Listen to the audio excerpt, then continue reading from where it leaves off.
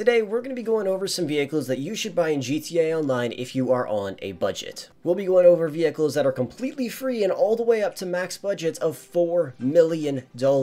Now, I have made these types of videos in the past with different vehicles, so if you want to check them out after this video is done, be sure to check them out down below in the description. Anyways, I hope you go on to enjoy, and without further ado, let's get into it. Let's start off with some free vehicles that you could also purchase if you wanted to, starting off with the Sabre Turbo that you can get for $15,000. It's honestly a pretty great car. It has a top speed of 110 miles per hour. There's also no need to upgrade it to the custom version because the upgrades are practically the same. The main difference you'll notice is you get hydraulics with the custom version, but if you're okay with not having that, you can get a pretty awesome muscle car completely free. We also have the BF Injection, which you could find on the streets or purchase for $16,000. It has a 106 mile per hour top speed, and it honestly doesn't have a ton of customizations or anything like that, but for a free vehicle, it's honestly pretty fun to off-road with this thing. It's really small, it's really light, and like I said, it's a lot of fun. The final free vehicle is going to be the Sentinel XS, which you could find on the streets for free, or you could purchase it for $60,000. I'd recommend trying to find it, because if you do, you could find one that already has some upgrades on it, which is great. It has 117 mile per hour top speed, and it can be fitted with HSW modifications, making its new top speed 137 miles per hour, which is pretty insane. Of course, that will cost a fair bit of money, but even the regular Sentinel XS is a pretty amazing vehicle. Now, let's say you have a $100,000 budget. Consider purchasing the Hot Knife for $90,000.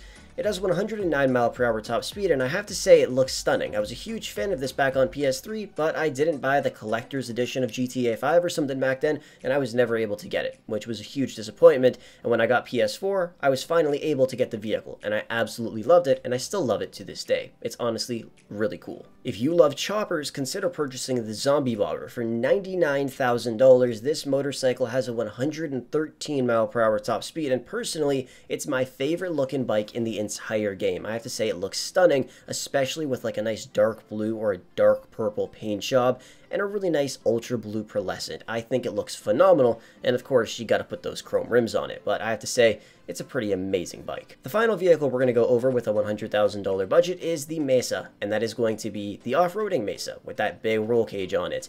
You guys can purchase it for $87,000, and it has a top speed of 99 miles per hour, which is honestly pretty great. It would be pretty awesome though if we did get a newer version of this vehicle in GTA Online, maybe without the roll cage on it and with some more modifications, because the Mesa has literally no visual upgrades, which kind of sucks, but you can still pop some nice off-road tires on there, change the color, put some window tint on that thing, and you got a pretty sick lifted off-roading Jeep. Now you have a $200,000 budget. Let's talk about the Shafter V12, which you could purchase for $116,000. It has 124 mile per hour top speed, 34 miles per hour faster than the regular Shafter that you could find on the streets, so it is definitely worth it to purchase.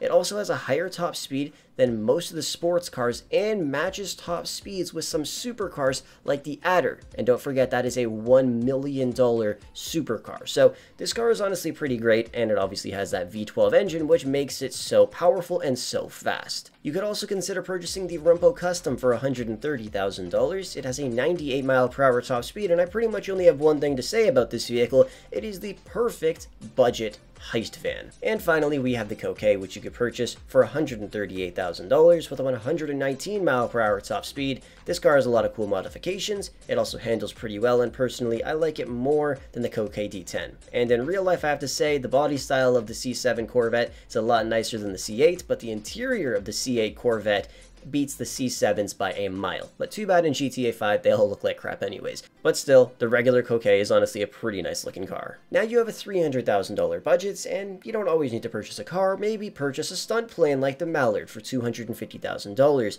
It has a 140 mile per hour top speed, and it is a ton of fun.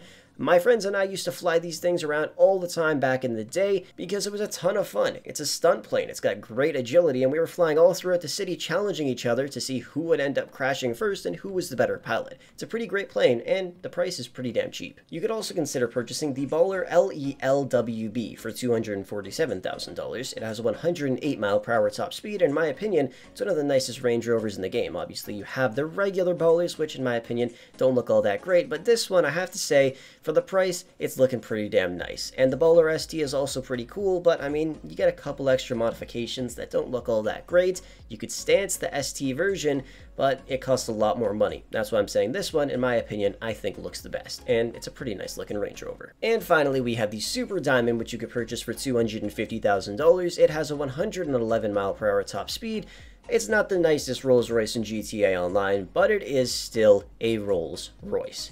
And it's pretty damn nice. Now let's say you have a $500,000 budget, you could purchase the armored version of the Shafter V12 for $325,000, which is honestly not too shabby because it's the exact same as the regular Shafter V12, but now it could survive an explosion, and its windows are also partially bulletproof, which is definitely really beneficial. And like I said, the car only costs $325,000, which is pretty damn cheap for what you're getting. You could also purchase the Camacho for $345,000. It has 116 mile per hour top speed, and it is one of the best off-roading vehicles with a cheap price tag in GTA Online. When I say one of the best, I mean it is literally tied for first with the trophy truck and the Desert Raid, but those vehicles are a lot more expensive. The Camacho is dirt cheap and it's awesome. And finally, we have the Pagani Toros, which you could purchase for $498,000. It has a 127 mile per hour top speed, and it is one of the fastest and best looking SUVs in the game, and it also has a bunch of different mods you could toss on it and liveries. It's honestly pretty great. It's a Lamborghini Urus. The only thing I would change is a little bit on the front end and a little bit on the side skirts, and I think it would be pretty flawless, but all in all, it's still a pretty amazing vehicle. Now you have a $750,000 budget, and you should consider purchasing the Zentorno for $725,000. It has a 122 mile per hour top speed, and it is still one of the best supercars based on looks and performance. You could also purchase the Turismo Classic for $705,000. It has a 120 mile per hour top speed, and it can be fitted with HSW upgrades, which means you can get that top speed up to 150 miles per hour. And I have to say, it's one of the nicest sports classic cars that we got in GTA Online, and it's also one of my favorite classic Ferraris, or any Ferrari in general, in real life. And finally, we have the Comet Retro Custom, which you could purchase for $745,000. That's also including the base price of the Comet, which is pretty great. This car has a 121 mile per hour top speed, and it is one of my personal favorite Benny's vehicles in GTA Online. This thing is freaking awesome, and it looks amazing. Now you have a $1 million budget, and you should consider purchasing the Caracara 4x4 for $875,000. It has a 103 mile per hour top speed. It's got a beautiful design, thank you to Rockstar for that, and it is fitted with tons of different mods and liveries. It's one of the best looking trucks in the game, and it looks even better if you pop some F1 tires on there as well. You could also purchase the Hakucho Drag for $976,000. This thing has a 126 mile per hour top speed, and if you fit it with HSW mods, this thing will reach speeds of 157 miles per hour. It is also the best bike for time trials. After a couple of weeks of playing GTA Online, this bike will pay itself off and start making you a consistent amount of about $450,000 every single week, which I have to say is pretty amazing. And finally, we have the Vapid Click, which you could purchase for $909,000. This thing has a 117 mile per hour top speed, and in my opinion, it is one of the best cars to use in muscle car races based on handling, acceleration, and top speed. I remember I was in first place in a muscle car race in my Gauntlet Hellfire. I thought I was smoking everybody, then I had to slow down around a sharp turn, and then this guy just came out in his Vapid Click, zoomed around the corner, no issues whatsoever, and then I never saw him again until the end of the race, where he was just dancing in everybody's faces because he beat everybody by a mile. This thing is truly amazing. Now you have a $1,250,000 budget. Consider purchasing the Nightshark for $1,245,000. This thing has a 104 mile per hour top speed, and it is the perfect vehicle for solo players. And also, Oppressor Mark II users will absolutely hate you because it's very fast, heavily armored, and you can absorb every single missile an Oppressor Mark II user will shoot at you. Then they'll have to dip, go get some more missiles, and by then, you will be long gone. You could also purchase the Jugular for $1,225,000. This thing has a 126 mile per hour top speed, and it's got amazing handling, and it is the perfect vehicle to use in off-road sports car races.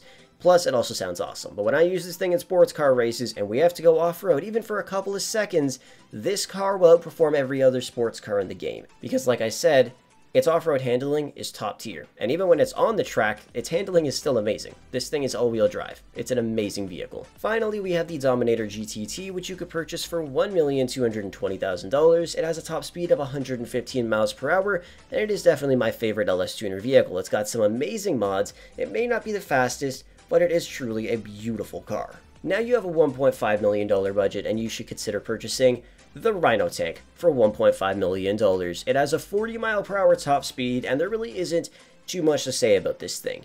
But all I have to say is the fact that it's a tank. It's not the best tank, but it is a tank. You could also purchase the Shalagen GT for $1,300,000. This thing has a 125 mile per hour top speed, and it's honestly a beautiful car. It's got tons of awesome modifications. It's very fast and handles really, really well. It's one of the most perfect cars to use in races, and it also sounds really awesome. And finally, we have the Pegassi Tempesta, which you could purchase for $1,329,000 with a 121 mile per hour top speed. This thing is freaking awesome. It's very fast, handles very well, and even though it has a very minimal amount of upgrades, it still looks absolutely beautiful. Now you have a $1,750,000 budget, and you should definitely consider purchasing the Jubilee. For $1,650,000, this thing has a 116 mile per hour top speed, it's got amazing design, and it also has bulletproof windows and armor upgrades, and it also can be fitted with a missile lock-on jammer or a remote control unit. This thing is an absolute beast, and I actually won it in an RP server I play on called Grand RP, and it's extremely useful in there because, like I said, the windows are bulletproof, and since there's no explosives in this RP server, it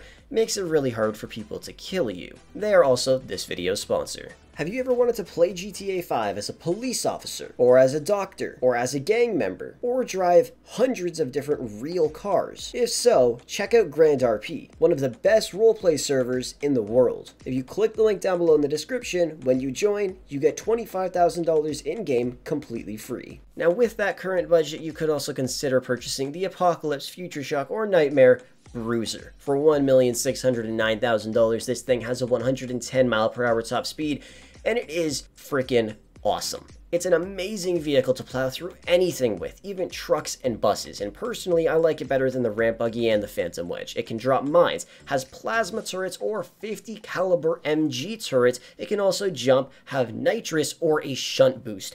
This thing is freaking awesome. And of course, you gotta put that giant mega ramming thing on the front of it, because like I said, then you can plow through literally anything that gets in your way. You could also purchase the Buzzard for $1,750,000. It has a 145 mile per hour top speed and can be called in right next to you at any time. It's very fast, but it's definitely not the strongest helicopter in the game, but it is still extremely useful. Now you have a $2 million budget. I would recommend purchasing the Sparrow for $1,815,000. Now you will need a Kasatka in order to actually purchase this thing, but it is definitely worth it. It has a 168 mile per hour top speed. It could also be called in right next to you at any time, at any location, and it's also a bit stronger than the Buzzard, but it does take more damage if you don't land it properly compared to the Buzzard. It can also shoot missiles very fast, and it can outrun homing missiles if it's flying at top speed. All in all, it's a great vehicle, plus if you actually run the Cayo Perico heist a lot, it's very, very useful for preps. You could also go ahead and grab the Insurgent pickup for $1,795,500. It has a 91 mile per hour top speed, it's heavily armored, it has a turret on the top of it, it can hold 9 people, and it can be upgraded to the custom version, and you get a ton of extra perks like a better gun, better armor, and some pretty awesome other upgrades as well. All in all, it's a pretty great vehicle, and if you got a squad running with you, this thing is an unstoppable force on the streets. You could also purchase the Comet S2 for $1,878,000. It has a top speed of 123 miles per hour. It has a ton of awesome modifications. It's very fast and handles really well, and it is one of my favorite cars in the game to modify because no matter what color I put it in, it looks great with the modifications that I put on it. Plus, you can also have twin turbos on the exhaust pipes out there, and I have to just say, that shit looks beautiful. Now you managed to save up $2.5 million, and if you're looking for some stuff to buy, first off, buy the Kasatka for $2.2 million. It has a 41 mile per hour top speed. You could start up the Cayo Perico heist there, and then you could also purchase the Sparrow. This thing can also be fitted with guided missiles that have a very, very long range, and can really troll some of your friends and scare the shit out of them, because I do that all the time, and it's honestly a ton of fun. But the main reason you want it is so you could start the Calperico heist and start making bank, because that is the best way to make money in GTA Online. You could also grab the Buffalo STX for $2,150,000. It has a top speed of 126 miles per hour. It can be fitted with homing missile jammers or a remote control unit. It has tons of awesome upgrades. It's very fast, handles like a god, and it looks beautiful. And of course, once again, that's thanks to Rockstar. Finally, you could also purchase the RC tank for $2,275,000. This thing has a 26 mile per hour top speed, and it's really fun to troll people with, and it's also extremely hard to destroy, and you have multiple turret options, including a flamethrower. It's honestly a lot of fun to drive around, and like I said, it's very, very hard for people to destroy it. Now you have a $3 million budget. Consider purchasing the Champion for $2,995,000. It has a 124 mile per hour top speed. It can be fitted with a missile jammer or a remote control unit. It's very fast, and it looks amazing, and I actually just won the real version of that in Grand RP, and it is freaking sick. You could also consider purchasing the S80RR for $2,575,000. It has a 123 mile per hour top speed, and the main reason I love it is because, in my opinion, it is one of the best handling supercars in GTA Online. You could also purchase the Overflood Zeno for $2,820,000. It has a 127 mile per hour top speed, and I started using this car in races, and in my opinion, it is up to par with the Emerus and the Krieger, which are normally my go-to supercars for racing. It also has some awesome liveries and modifications as well. It's honestly a pretty great car. Now you have a $4 million budget. Consider purchasing the Weaponized Ingus for $3,245,000. It has a 124 mile per hour top speed. It can also be fitted with HSW mods, also a missile lock-on jammer, and or a remote control unit. It also has a turret on the top of it, which is controlled by the driver, that can rotate slightly. That is really beneficial compared to the normal mounted turrets, which don't move at all, and you actually got to turn your car in order to aim it. This one, you just look a little bit to the left or right, and you're good to go. Next up, we have the Toreador, which you could purchase for $3,660,000. It has a 135 mile per hour top speed, and it is the fastest underwater vehicle in GTA Online. You can also use the boost underwater and on land. It has homing missiles, and its boost recharge is very, very quick. And of course, if I didn't mention it, it can turn into a submarine. And the final vehicle is going to be the Oppressor Mark II for $3,890,000. It's a pretty amazing vehicle. It has a 127 mile per hour top speed and can be purchased for less if you unlock the trade price, along with a lot of the other vehicles in this video. It is the best vehicle in the game for a solo player to make money in free mode. It's got amazing agility, and if you fly it right, it can reach speeds of up to 150 miles per hour. There's a link down below in the description to a video telling you guys how to do that. And like I said, these aren't all the best vehicles you could buy on a budget. I just selected 3 that I haven't talked about in the past that I thought were pretty amazing. And like I said, I've made episodes on this before, so check them out down below in the description. But with that said, that's pretty much going to wrap the video up for today. Thank you guys for watching, and I will catch you guys in the next one.